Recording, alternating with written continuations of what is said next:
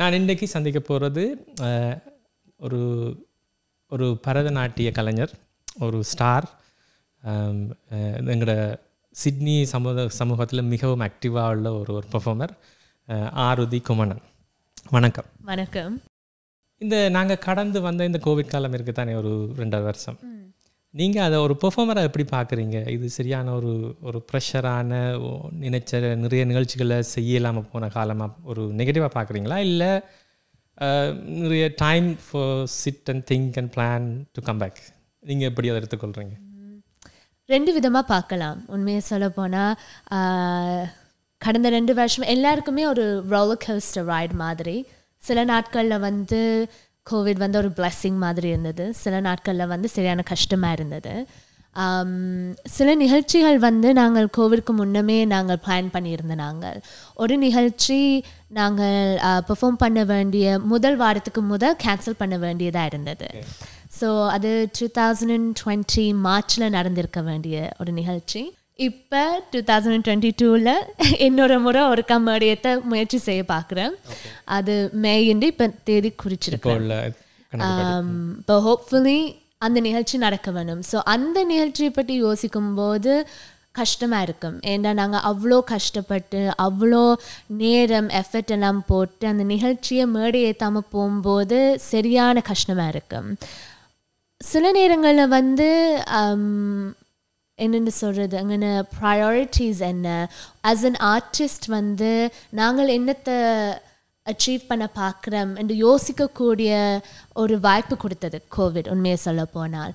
அப்போ கடந்த 2 வருஷமாக இப்போ நான் தனிப்பட்ட ரீதியில் என்ன செய்ய போகிறேன் என்ற அப்படி யோசித்த நேரத்தில் தான் நான் இப்போ செய்ய போகிற ஒரு நிகழ்ச்சியை நான் கன்செப்சுவலைஸ் பண்ணினேன். நீங்கள் அதை பற்றி எனக்கு கொஞ்சம் டீட்டெயிலாக சொல்லுங்கள். என்ன செய்ய போகிறீங்க, இப்போ நடக்க போகுது? இந்த நிகழ்ச்சியின் பேர் மாதவா. மாதவா. நீங்கள் மேடி ஃபேனா? Definitely. இல்ல அந்த பேர் குறிக்கும் போது அந்த யோசனையும் இருந்தது. இல்ல, நாங்க வளர்ந்ததெல்லாம் அலைப்பாயுதே படம் வந்த காலத்துல. நான் பரதநாட்டிய அரங்கேற்றம் 16 வயசுல மேடை ஏற்றினான் 2013ஆம் வருஷத்துல. அப்போ அதுக்கு பிறகு நான் நிறைய ட்ரெயின் பண்ணியிருக்கிறேன், ஃபர்தர் ட்ரைனிங் டீச் பண்ணுறேன், நிறைய பேரோட வேலை செய்திருக்கிறேன், ஒர்க் ஷாப்ஸ் எல்லாம் செய்து போட்டு இதன் பயன் என்ன, இதனால் நான் கற்றது என்ன என்றதை நான் எல்லாரோடையும் பகிர்ந்து கொள்வதற்காகத்தான் இந்த நிகழ்ச்சியை நான் ஆர்கனைஸ் பண்ணியிருக்கிறேன். இந்த வரிசையில் இது ஒரு முதலாவது நிகழ்ச்சியா, இல்லை இது மாதிரி ஏற்கனவே ஒன்று செய்திருக்கிறீங்க? நான் 2018ஆம் ஆண்டில் ஒரு சின்ன ஒரு திமேட்டிக் ஷோ செய்தேன் நான். அது நான் நினைக்கிறேன் கிட்டத்தட்ட ஒரு 45 மினிட்ஸ் தான் ஓடினது.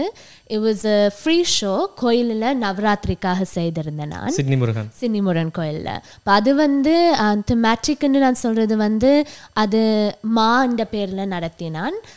அந்த ஷோ நாங்கள் செய்யும்போது, நானும் இந்த டீச்சரும் இந்த கதைக்கும் போது, நவராத்திரி இல்லாட்டி சரஸ்வதி பூசை அதன் முக்கியத்துவம், அதோட இருக்கிற இந்த பர்சனல் கனெக்ஷன் என்னன்னு யோசிக்கும்போது பெண்கள், women empowerment, நவராத்திரியும் அப்போ எனக்கு சரி, இப்போ அதோட எப்போ மக்கள் கேட்பினா, நீ இந்த ஊரில் 21st சென்ச்சுரியில் பரதநாட்டியத்தை இப்படி பிடிச்சிட்டு இருக்கிற. ஓகே, நான் இப்போ ஆருதியை இதில் கூப்பிட்டு இருந்து கதைக்கிறதுக்கு ஒரு ரீசன் இருக்குது. அந்த ரீசனை பற்றி தான் அவன் சொல்கிறா. நீங்கள் இவ்வளவு ஆர்வமாக அந்த பரதநாட்டியம், நீங்கள் மட்டும் இல்லை, நான் இன்னும் கொஞ்சம் பேரை பார்க்குறேன், அவைக்கான கொமனான கேள்வி தான், ஏன் அவ்வளோ ஆர்வமாக அதில், அது என்ன உங்களை அட்ராக்ட் பண்ணது? 3 வயசில் அது தமிழ் ஸ்கூல் கலை விழாவில் சில அக்கா மேர் ஆடும்போது அந்த நேரத்தில் காஸ்டியூம். ஆனால் அப்போ அவை பரதநாட்டியம் காஸ்டியூம் போட்டு ஆடவே இல்லை. ஏதோ ஆசைப்பட்டுட்டேன். இப்போ தான் தெரியுது எவ்வளோ கஷ்டம் அந்த பரதநாட்டியம் காஸ்டியூம், அதோட ஹேர் மேக்கப் சரியான கஷ்டம். ஆனால் அது படிக்க தொடங்கின பிறகு எனக்கு மேடையில் ஏறுறதோ ஸ்பாட்லைட்டில் இருக்கிறதெல்லாம் பிடிக்காது. கொஞ்சம் டிம் பண்ணணும், கொஞ்சம் டிம் பண்ணினா நல்லா இருக்கு. இல்லை, ஆனால் ஐ திங்க் வாழ்க்கையில் முதலாக ஐ ஃபெல்ட் கம்ஃபர்டபுள் பரதநாட்டியம் செய்யும் போது. இப்போ யாராவது ஆட சொல்லி கேட்டால் நான் 2வது முறை யோசிக்க மாட்டேன், ஆடுவேன், சந்தோஷமாக ஆடுவேன்.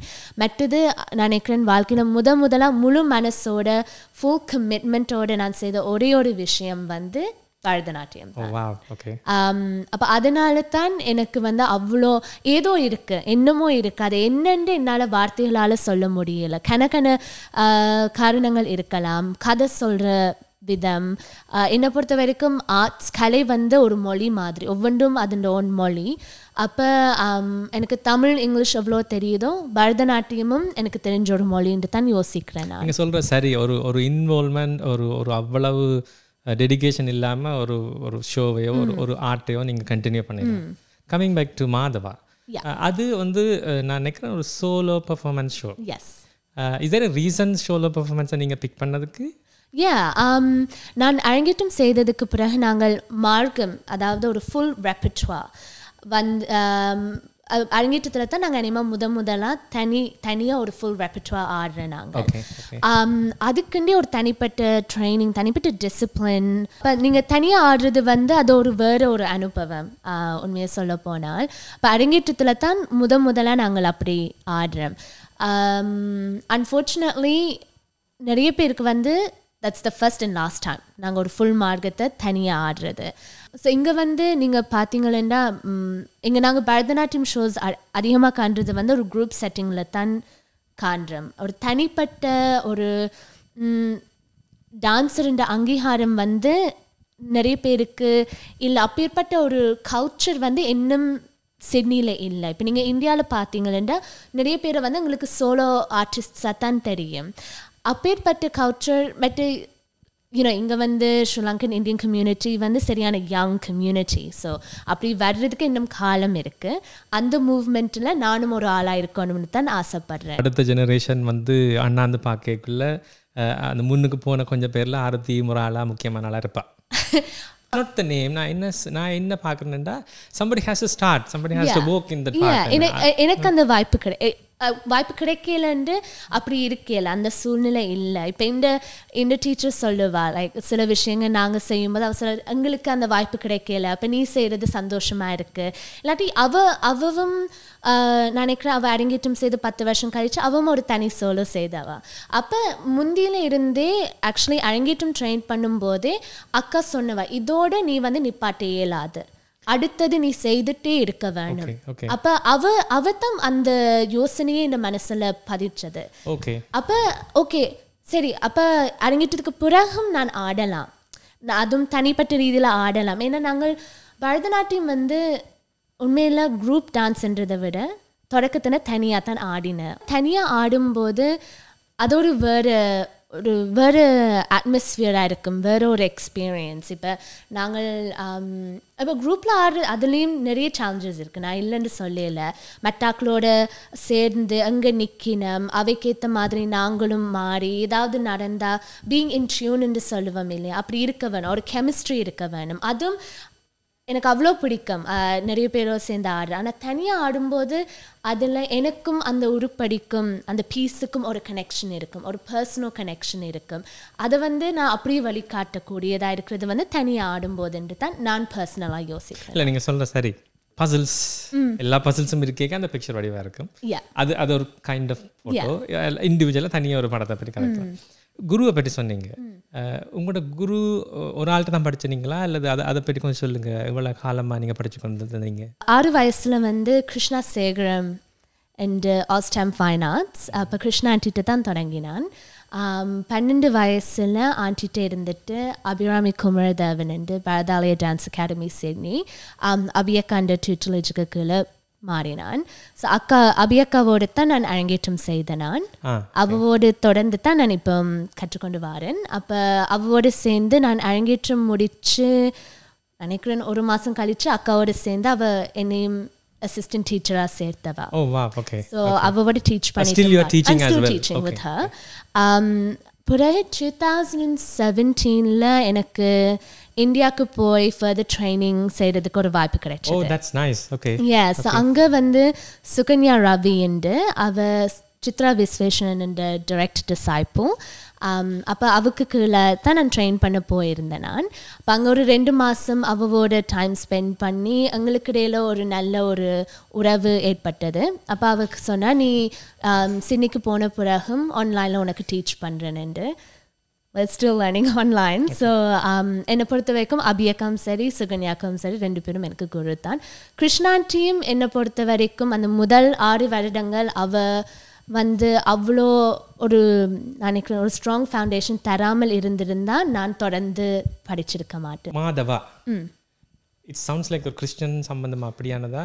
இது ட்ரெடிஷன் ஏன் இப்போ இந்த ஜென்ரல் கொஷன் வந்து அது ஏன் இப்போ அரங்கேற கலை நிகழ்ச்சிகள் அதாவது பரதநாட்டியம் கூட அந்த ஒரு ட்ரெடிஷ்னல் பேட்டர்ன் ஒரு கண்ணனை கொண்டாடுறது அல்லது ஒரு பழைய கதையில் கதைக்கிறது அந்த பேட்டர்ன்லேயே இருக்குது.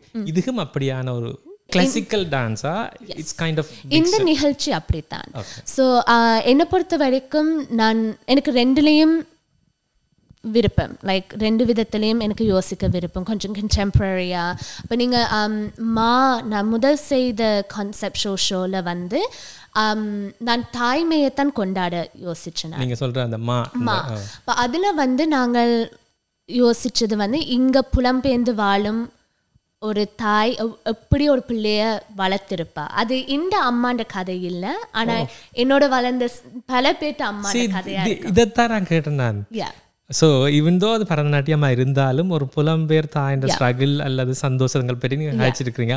Same thing I was asking. Okay, you are doing it. அந்த நேரத்தில் வந்து இட் வாஸ் எல்லாரும் கேட்டு கேள்விக்கு, நீ ஏன் இங்கே வந்துட்டு இப்படி ஒரு ஓல்ட் ட்ரெடிஷ்னல் ஆர்ட் ஃபார்ம் ஏன் ஃபாலோ பண்ணுற, என்ன பயன் இருக்குது, இஸ் இட் ரிலேட்டபிள் அண்ட் எப்பவும் கேட்குறேன். அப்போ அந்த கேள்விக்கு பதிலாகத்தான் அந்த ஒரு ஷோவை நான் கன்செப்ஷுவலைஸ் பண்ணினான். நிச்சயமாக அந்த ட்ரெடிஷ்னல் வொக்காபுலரியோட ஒரு கண்டெம்பரரி கான்செப்டை பற்றி நிச்சயமாக கதைக்க முடியும். அது இல்லைன்றதுக்கு லைக் இடம் இல்லை, டெஃபினெட்லி முடியும். அப்போ நான் அப்படித்தான் எடுத்து செய்தேன். நான் ஸ்டில் கௌத்துவம்ஸ், பதம்ஸ், தில்லானாஸ், வெரி ட்ரெடிஷ்னல் பீசஸ். ஆனால் நாங்கள் அதை எப்படி அந்த லிரிக்ஸை நாங்கள் எப்படி இன்டர்ப்ரெட் பண்ணுறோம், எங்களோட கண்ணோட்டம் என்ன மாதிரி என்று தான் அதில் முக்கியம். ஸோ நான் அந்த ரீதியில் தான் அந்த நிகழ்ச்சி செய்தேன். நான் அதில் கொஞ்சம் வித்தியாசமாக செய்ததுனால இந்த முறை ட்ரெடிஷ்னல் ஃபார்மேட்டில் தான் செய்கிறேன். ஓகே, நீங்கள் வந்து பெர்ஃபார்ம் பண்ணிக்க ஒரு லைவ் சவுண்ட், லைவ் மியூசிக், அது வந்து யார் இப்போ செய்ய போகிறாங்க? வோக்கல்ஸில் வந்து அகிலன் சிவானந்தன். ஸோ அகிலன் அண்ணா மெல்பர்ன்ல இருந்து. அப்புறம் நட்டுவாங்கம் வந்து அபியக்கா தான் இந்த குரு. மிருதங்கத்தில் பிரணவன் ஜெயராசா, ஃப்ளூட்டுக்கு அவர்கிட்ட தம்பி ஜதர்ஷன் ஜெயராசா, மற்ற வீணையில் வந்து சௌமியா ஸ்ரீதரன். உங்களோட மெயின் ஃபோக்கஸ் ஆன் பரதநாட்டியம். இதை விட வேறு ஏதாவது ஆர்ட் ஃபார்ம்லேயும் ஆர்வமாக இருக்கிறீங்களா? ஆர்வம் இருக்கு, ஆனால் அன்ஃபார்ச்சுனேட்லி ஐ டோன்ட். நான் கொஞ்சம் அபியக்கா கொஞ்சம் ஒடிசியா படிப்பிக்கிறவா. ஸோ கொஞ்சம் படிச்சிருக்கிறேன். அப்போ அதோடு சேர்ந்து ஒர்க் ஷாப் செய்திருக்கிறேன். அதில் கூட படிக்கணும் என்றும் சரியான ஆசை இருக்கு. அப்படி ரெண்டு லைக் வெரைட்டி ஆஃப் சிமிலர் ஃபார்மை படிச்சுட்டு பெர்ஃபார்ம் பண்ணிக்கல அதில் கொஞ்சம் வந்துடுமென்ற பிரச்சனையும் இருக்காதோ? இல்லை, இருக்கு நிச்சயமா. even though you will design, okay, this is what I'm going to do என்றாலும் அந்த இன்ஃப்ளூயன்ஸ் இருக்குதானே? டெஃபினெட்லி இருக்கு. அது அப்போ அது வந்து சரியான கஷ்டம் அந்த ரெண்டையும் நாங்கள் டிஃப்ரென்ஷியேட் பண்ணுறது. பரதநாட்டியத்துக்குரிய தனிப்பட்ட அம்சங்களை வந்து நாங்கள் எப்போ பார்த்தாலும் யோசிக்க மாட்டோம். அப்போ நான் ஒடிசி ஆடும்போது அதை வந்து இதுக்குள்ளே சேர்க்கும் போது அக்கா சொல்ல, இல்லை நீ பிள்ளையா செய்கிற, அது வந்து பரதநாட்டிய வொக்காபுலரியில் இருக்காது. அப்போ சில டிஃப்ரென்சஸ் வந்து கம்பேர் பண்ணுறதுக்கு ஒரு விஷயம் இருந்தால் தான் அது அதிகமாக எங்களுக்கு தெரிகிறது, ரைட்? இப்போ ஒரு பெர்ஃபார்மிங் ஆர்ட்ஸை பார்க்கக்குள்ள மோஸ்ட்லி வந்து இந்த பரதநாட்டியம் அப்படி ஒரு கிளாசிக்கல்ஸ் பார்த்தீங்கன்னா ஒரு ஐ டோன்ட் நோ 2000 இயர்ஸ் சரியான ஒரு தொன்மையான ஒரு வேல்யூபிள், அதாலே அது சரியாக ஒரு ஜென்ரலைஸ் பண்ணப்பட்ட ஒரு ஸ்ட்ராங்கான ஸ்டேஜில் இருக்குது. ஆனால் இப்போ இந்த ஆப்புகளுக்குலேயும் டேப்லெட்லேயும் இருக்கிற அல்லது மெட்டாவர்ஸுக்குள்ளே போகிற இந்த ஜெனரேஷன் போயிட்டு கொண்டிருக்கிற ஜென்ரேஷனும் தெரியல. எனிவே, எவ்வளோ தூரம் ஒரு இப்படியான ஒரு கிளாசிக்கல் ஸ்டேஜ் ஷோவை they could connect? இல்லை, I think stage show is easier to connect. Okay, ஏனெண்டா இப்போ நாங்கள் ஆடும்போது பரதநாட்டியத்தில் ஒரு கான்செப்ட் இருக்குது, ரசா. அதாவது நாங்கள் ரசனை என்ற வார்த்தையோடு சேர்ந்தது. நாங்கள் வந்து ஆடும்போது நாங்கள் ஒரு சர்டன் எமோஷன், ஒரு சர்டன் ரியாக்ஷனை வந்து க்ரியேட் பண்ண பார்க்குறேன். இப்போ மேடையில் வந்து நான் கோவப்படுறதை பார்த்தா நீங்கள் வந்து பயப்படலாம், இல்லாட்டி மற்ற பாத்திரத்தை பார்த்து நீங்கள் என்ன கம்பேஷனட்டாக இருக்கலாம், பாவப்படலாம். இந்த ஷோக்கு வர்றதா இல்லைன்னு இப்போ யோசிக்க இல்லை இந்த நிகழ்ச்சியில் அப்படியான இது ஒன்றுமே இல்லை. அது வேறு மேடைகளில் ஆக்ரோஷம் காட்டியிருக்கிறேன் டெஃபினெட்லி. இல்லை, இப்போ உதாரணத்துக்கு நான் சொல்கிறேன், ஒரு குழந்தை பிள்ளை வந்து உயரத்தில் இருக்கிற ஒரு பொருளை வந்து தாவி தாவி எடுக்க பார்க்கும்போது இப்போ நாங்கள் ஆடியன்ஸாக இருக்கும்போது அதை பார்த்து ரசிப்போம், இல்லாட்டி சிரிப்போம் இல்லையா? இப்போ அந்த காட்சியை காணும்போது இல்லையா? இல்லை, இப்படி ஒரு எளிமையான உதாரணத்தை நான் எதிர்பார்க்கவே இல்லை. எனிவே ஓகே, குழந்தை பிள்ளை இப்போ விழப்போறேன்னா அந்த பிள்ளை இப்போ பிள்ளைன்னு நோக்கத்துலேருந்து பார்க்கும்போது எங்களுக்கு ஃப்ரஸ்ட்ரேஷன் இருக்கும். என்னடா இது எவ்வளோ பாஞ்சாலும் வர மாட்டுதுங்குதுன்ட்டு. ஆனால் நாங்கள் ஆடியன்ஸாக பார்க்கும்போது எங்களுக்கு சிரிப்பு வரும். இவ்வளோ கஷ்டப்படுறாரா, அப்போ நாங்கள் க்ரியேட் பண்ணுற எமோஷன், அந்த ரியாக்ஷன் இஸ் த ரசா. அப்போ அது நாங்கள் வந்து நேரடியாக ஆடியன்ஸ் இருக்கும்போது தான் க்ரியேட் பண்ணுறது ஸோ மச் ஈஸியாக, அந்த நேர் கனெக்ஷன் வித் ஆடியன்ஸ். பட் நீங்கள் எப்படி ரியாக்ட் பண்ணுறீங்களோ அதை வச்சு எங்களுக்கும் உற்சாகம் வரும். என்ன இப்போ நீங்கள் வந்து பார்த்துட்டு ஒரு என்ன ஆச்சரியப்பட்டால் சரி அப்போ நாங்கள் நல்லா செய்கிறோம், நாங்கள் செய்கிற விஷயம் வந்து அவைக்கு போய் சேருது, கனெக்ஷன் இருக்குன்னு வரும்போது நாங்கள் அதை கூட ரசித்து நாங்களும் ஆடுவோம். என்ன அப்போ அதில் என்னை பொறுத்த வரைக்கும் மேடையில் ஆடுற மாதிரி ஒரு ஃபீலிங்கும் இருக்காது. இந்த பதிலுக்காகவே எல்லாரும் தயவு செய்து மாதவா ஷோவை பாருங்க. இப்போ நீங்கள் பார்த்தீங்கன்னா நிறைய ஆர்டிஸ்ட் வந்து வீடியோஸ் செய்யணும், டான்ஸ் வீடியோஸ் நிறைய செய்யணும். Amazing work honestly. லைக் என்னென்ன அப்படி செய்யணும்னு எனக்கு தெரியாது. ஏன்னா எனக்கு இதுக்காக ரூஸ்டாக்ஸ் சேனலை சப்ஸ்கிரைப் பண்ண விட்டுறாதீங்க. இல்லை என்னென்னா இப்போ ஒவ்வொருத்தருக்கு எல்லாராலையும் எல்லாத்தையும் செய்ய முடியாது. எனக்கு கேமராவை கண்டாலே பயம், நம்புவீங்களோ இல்லையோ தெரியாது, பட் கேமராவை கண்டாலே பயம். கண்ட உடனே ஐ மைண்ட் பிளாங்க். ஆனால் நிறைய பேருக்கு வந்து த really good on camera and நிறைய டான்ஸ் வீடியோஸ் இருக்குது. அதை நான் குறைச்சிடம் போடவே இல்லை. But that's separate talent. அந்த திறமை எனக்கு இல்லை. ஸோ பர்சனலி என்னை பொறுத்த வரைக்கும் எனக்கு வந்து மேடையில் லைவ் ஆடியன்ஸ் இருக்கிறது தான் பெஸ்ட். ஸ்கிரிபிள்னு சொல்ல நினச்சி கிறுக்கி எனக்கு அப்படியே பழக்கம் இருக்குது. ஒரு டென்ஷனாக ப்ரெஷராக இருந்தால் சில வேலை நான் ஒரு பேப்பரில் தான் கிறுக்குவேன். அது எங்கிட்ட பரம்பரையில் கன பேருக்கு இருக்கிறதா கண்டுபிடிச்சிருக்கேன். உங்களுக்கு இந்த பரதநாட்டியம் வந்து அந்த ஓகே ஆஸ் அ பர்சனாலிட்டி ஒரு get calm down rather than focusing on ஈவெண்ட்டோ அதை விட உங்களுக்கு அது பர்சனலாக நிறைய ஹெல்ப் பண்ணுதா? எனக்கு வந்து இப்போ ஈவன் கோவிட்ல நீங்கள் முதல் கேட்டீங்க இல்லையா, இப்போ was it a good time to like stop think plan. நிறைய விஷயங்கள் வந்து இப்போ லைக் வேறொன்றும் செய்ய விருப்பம். இதை ஹெச்எஸ்சிக்கு படிக்கும்போது நான் வந்து ஒரு மாதிரி தான் படித்து போட்டு நான் டான்ஸ் ப்ராக்டிஸ் பண்ண போகிறேன். அப்போ ப்ரொடக்டிவ் ஆனால் படிப்பில்லை தானே. அப்போ 2 மணி நேரம் டான்ஸ் ப்ராக்டிஸ் பண்ணுறேன். இல்லை அப்போ முந்தி ஏசுவினா நீ அரங்கேற்றத்துக்கு எப்படி நீ ப்ராக்டிஸ் பண்ணினியோ அவ்வளோ கமிட்டடாக நீ மிச்ச வேலையெல்லாம் பார்த்துருக்கலாம் தானேன்ட்டு தான் கேட்குறது. ஆனால் it's a physical work out, it's good. ஆனால் அப்போ இந்த கோவிட் நேரத்தில் வந்து டான்ஸ் வந்து இப்போ நான் என்ன பெர்ஃபார்ம் பண்ணின ஷோஸை பற்றி நான் பண்ண வேண்டிய ஷோஸை பற்றி யோசிக்கிறது இல்லை. அடுத்ததான் என்ன செய்யலாம், இல்லாட்டி ஒரு பாட்டு எனக்கு பிடிச்சிருந்தா அதில் லிரிக்ஸ் எடுத்து அதுக்கு ரீசர்ச் பண்ணி அப்போ என்னட்டு நிறைய கான்செப்ட்ஸ் இருக்குது. ஆனால் one by one. So நீங்க கேட்டதுக்கு டெஃபினெட்லி எனக்கு வந்து அது ப்ராப்பர் கோரியோகிராஃபியாக இருக்கலாம், இல்லாட்டி பாட்டு போட்டுட்டு சும்மா மூவ் பண்ணுறதா இருக்கலாம். It's a good release. இந்த 1 by 1 கம்மிங் அவுட் ஐடியாஸில் இந்த இப்போதைக்கு நெக்ஸ்ட்டாக ஸ்கெடியூல் இருக்கிறது மாதவா வந்து இஸ் கைண்ட் ஆஃப் கிருஷ்ணர்ட்ட நேம் தானே. அப்போ அது கிருஷ்ணர் சம்பந்தமான ஒரு கதையை நீங்கள் செலிப்ரேட் பண்ண போகிறீங்களா ஸ்டேஜில் அல்லது? ஸோ ஒரு ட்ரெடிஷ்னல் மார்க்கம், ட்ரெடிஷ்னல் ரெப்பர்ட்வார் ஃபார்மேட்டில் வந்து எல்லாமே சாரி கண்ணன் பாடல்களாக இருக்கும். ஓகே, கண்ணன் பாடல்கள் 2 hours தொடர்ந்து பெர்ஃபார்ம் பண்ண போகிறீங்க. ஐ திங்க் லைக் இப்போ நிறைய பேர் வந்து வர்றதா இல்லையாண்டு யோசிப்பினோம். அப்போ நான் இல்லாட்டி டிக்கெட் வெண்டர் சப்போர்ட் பண்ணுறதுக்கு ஆனால் வரையலாதுண்டு. என்னை பொறுத்த வரைக்கும் இல்லை, உங்களுக்கு உண்மையில இன்ட்ரெஸ்ட் இருந்தால் வாங்க, இல்லாட்டி don't worry, like it's okay. Because இது வந்து இட்ஸ் நாட் அபவுட் த மணி. நீங்கள் வர்றேன்னா முழு மனசோட என்ன நீங்கள் சப்போர்ட் பண்ண வேணும். ஸோ அது ஆர்ட் ஃபார்ம் இல்லாட்டி இல்லை ஆழுதி இப்படி ஒரு விஷயம் செய்யுதே அதை சப்போர்ட் பண்ணுறதுனா அதுக்கும் வாங்கும். But this is my passion. மற்ற இது வந்து எனக்கு சில பாடல்கள் சில கொரியோகிராஃபிஸ் நான் ஆடணுமென்று ஆசைப்பட்டேன். நான் இப்போ அதுகளை படித்த பிறகு என்னென்று மேடை ஏற்றுறதுன்னு யோசிக்கும்போது அப்போ ஒரு தீம் அமைஞ்சது. எல்லாமே கண்ணன் பாடல்களாக அமைய கண்ணன் என்று சொல்லும் போது அவருக்கு எத்தனையோ சாராம்சங்கள் இருக்கு இல்லையா. குழந்தையாக பார்க்குறேன், கோபியலோட சேட்டை விடுற கண்ணனை பார்த்துருக்குறேன். அப்புறம் மகாபாரத்தில் வர்ற எங்களுக்கு பகவத்கீதை தந்த கண்ணனையும் நாங்கள் பார்க்குறோம். எத்தனையோ அம்சங்கள் இருக்குது. அதுகளை பற்றி கதைக்கிறதுக்கு 2 மணி கூட காணாது.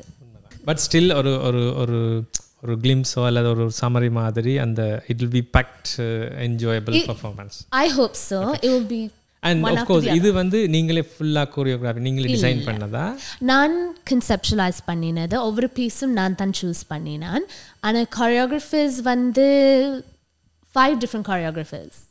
சில உருப்படிகள் வந்து நான் இப்போ அபியக்கா தண்ட குருஸ்கிட்ட படித்த பீசஸ். ஓகே. சில பீசஸ் அபியக்கா கொரியோகிராஃப் பண்ணினது, சிலதுகள் சென்னையில் இருக்கிற குரு அவ கொரியோகிராஃப் பண்ணினது, மற்ற ஒரு பீஸ் நான் கொரியோகிராஃப் பண்ணியிருக்கேன். தேங்க்யூ. நீங்கள் இந்த ஈவெண்ட் ப்ரிப்பரேஷன்லேயே பிஸியாக இருப்பீங்க, இருந்தாலும் ரூஸ் டாக்ஸுக்கு வந்து எவ்வளோ நேரம் எங்களோட கொஸ்டின்களுக்கு ஆன்சர் பண்ணி for that thank you very much. Madhava 3rd of April ஒரு Sunday night Brian Brown Theatre Bankstownல 6 to 8 p.m. 2-hour show, no interval, $40 per ticket. Ticket வேணுமானா நீங்கள் அண்ணாட்ட கேட்டு என்னோட கதைக்கலாம், இல்லாவிட்டால் on Instagram aruthyk_dance நீங்கள் DM பண்ணலாம். Thank you.